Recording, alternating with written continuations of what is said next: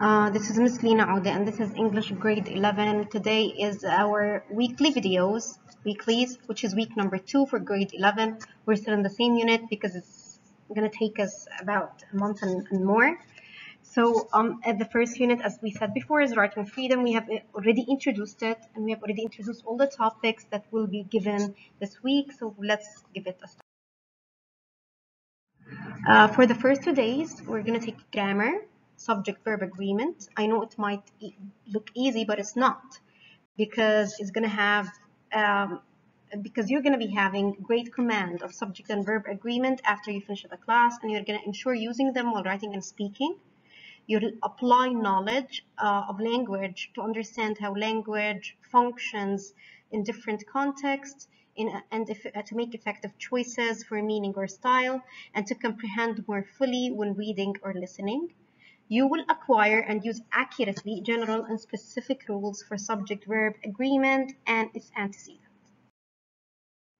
Some of the key terms we will learn in this lesson are subject-verb agreement, phrases, clauses between subjects and verbs, indefinite pronouns, compound subjects, inverted subjects, and collective nouns. This way, we will know most of the rules for subject-verb agreement.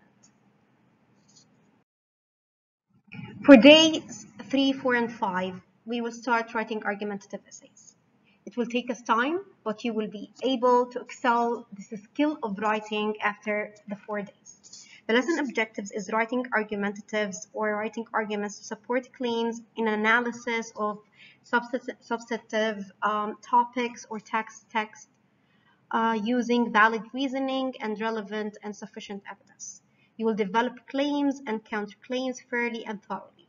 You will supply the anticipates the audience knowledge level and concerns, most relevant evidence for each, while pointing out the strengths and limitations of both in a manner that anticipates the audience's knowledge level, concerns, values, and possible biases. You will establish and maintain a formal style and objective tone while attending to the norms and conventions of the discipline in which they occur. This particular skill will be broken down into 4 classes. I know it's a bit much, but this has to be done in the very beginning until you master the skill.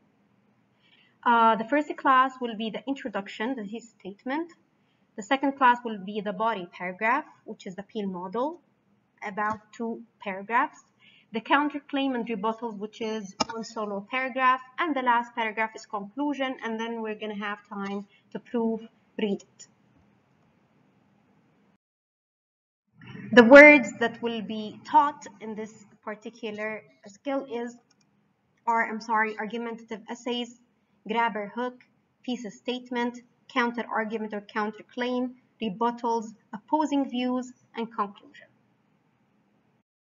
Activities are mostly based on writing. So first you will start with introduction and then body paragraphs, and then the counterclaims in this particular week. In the following week, we will go on with the conclusion and all. Thank you so much for listening. We'll meet you next time.